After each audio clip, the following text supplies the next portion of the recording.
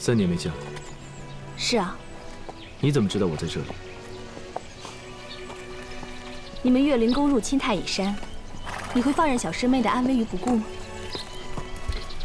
没想到你这么了解我。3年了，我还以为你放弃了。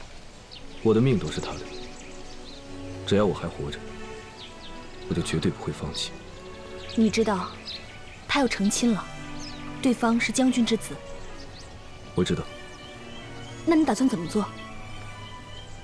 我说过了，只要我还活着，我就绝对不会放弃，她也绝对不会嫁给别人。太好了，等的就是你这句话。你为什么和他们不一样？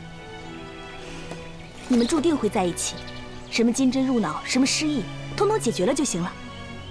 来，赶紧去找他吧。告辞。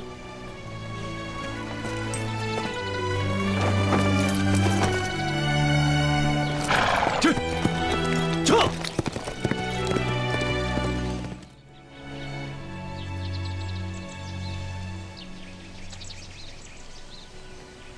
妹妹，来吃一口，啊？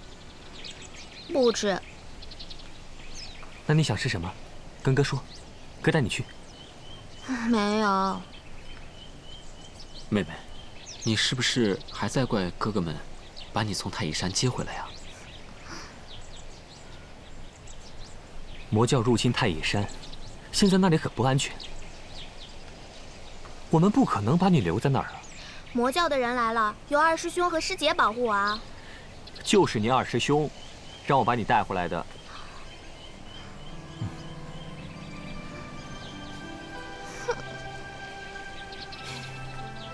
妹妹，你多久没回家了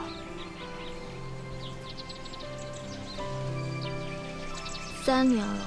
从小你身子就弱，当年爹爹和娘亲把你送到太乙山去疗养，可逢年过节你还是会回家的。但自从3年前爹娘从太乙山回来之后，就禁止我们再入山了。这3年你就不想哥哥们吗？想，可是我不想成亲。我们也不想让你成亲啊，可是这么久没见你了，你哥我也顾不了那么多了。家是一定要回的。现如今魔教为祸四方，太乙山很不安全，只有回家，天天看到你，我们才能放心。成亲的事儿，咱们从长计议，啊？对，从长计议啊！妹妹，吃一个吧。哼。哎，娘亲。娘亲。娘亲因为太过思念你，积郁成疾，病倒了。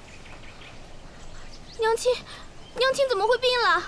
七哥，你快带我回家，我要去看娘亲。好妹妹，娘的病有咱二哥在，不用担心啊。只要你肯回家，娘的病肯定就好了。嗯，那我们快回家。嗯，好。走。好，走。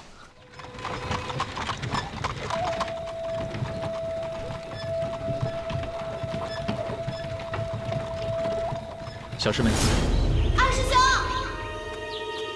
二师兄你在哪儿啊？二师兄，二师兄，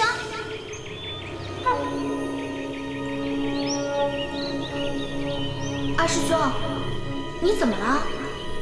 是我呀，我是冉冉。啊！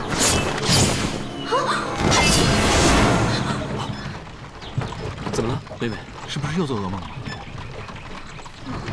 梦到什么了？不记得了。哎呀，想不起来，咱们就不想了啊！撤！我们到京城了。